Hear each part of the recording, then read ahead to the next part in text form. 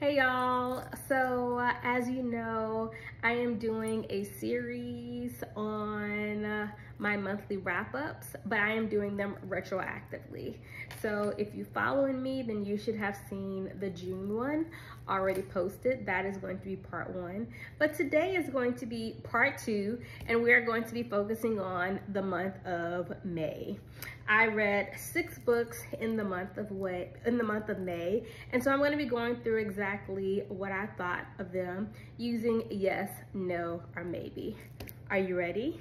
All right, so starting off with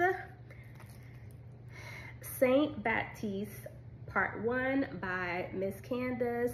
This one is going to be a maybe for me. It started off pretty good, but the cliffhanger and what was to come, I didn't really know what to expect of the book. So yes, I'm gonna go with a maybe, and you will see exactly what I rated part 2 in the June monthly wrap up. Casey Faces Peer Pressure. I actually really like this, and I'm gonna tell you, if you are a parent of children, or if you are someone who does vacation Bible school, or if you are a teacher, this was actually a really good book. So it has character, skills, etc. in here. Definitely a yes. Love Lost, book 1 of Love's Improbable Possibility series by Belvin.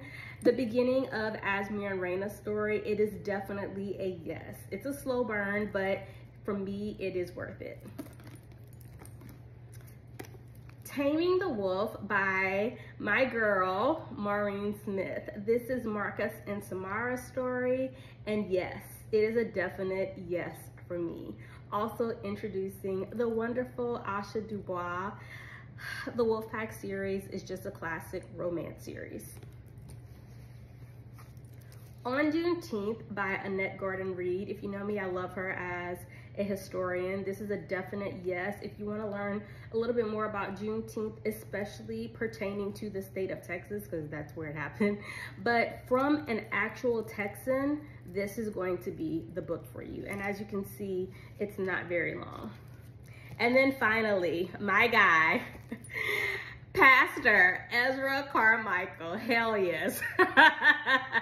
This is book 3 of the Bonded with Ezra series, and baby, let me go ahead and tell you, there is nobody, and I mean nobody, who could have written this book as well as Belvin did. So this was one of my rereads. I loved annotated on this, but yes, I love this series, and this is the Love Unaccounted series.